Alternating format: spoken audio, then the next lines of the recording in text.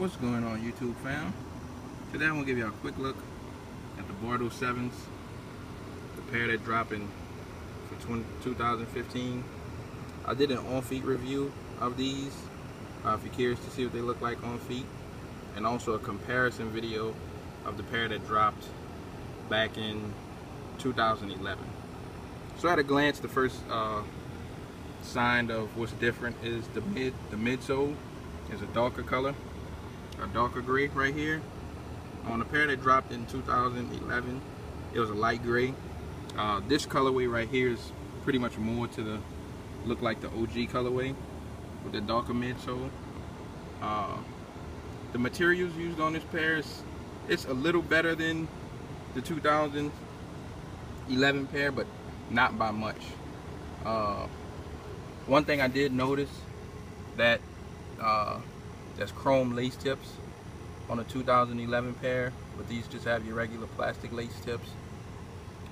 The cool thing about the Jordan 7 is you get different tone patterns, so your colorways are pretty much different on each of your Jordan 7. Everybody's will be a little different from each other. It wasn't too much of a difference as far as comparing these to the 2011 pair. The main thing is this outsole.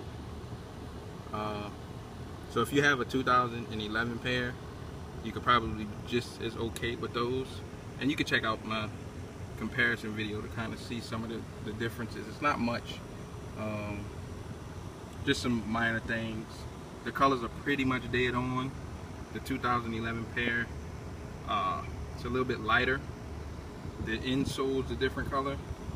The insole on these have your Nike Air, and the 2011 pair just have your Jumpman, and the insole was like a dark gray. So here you guys go. Just want to give you a quick look, show y'all what they look like. You can follow me on Instagram, Snapchat, Twitter. My username is IMTMCII. You guys stay tuned for more videos to come. If you're not subscribed to my YouTube channel, hit that subscribe button, hit that like button, leave me a comment down at the bottom. Alright, you guys stay tuned for more material. Alright, peace.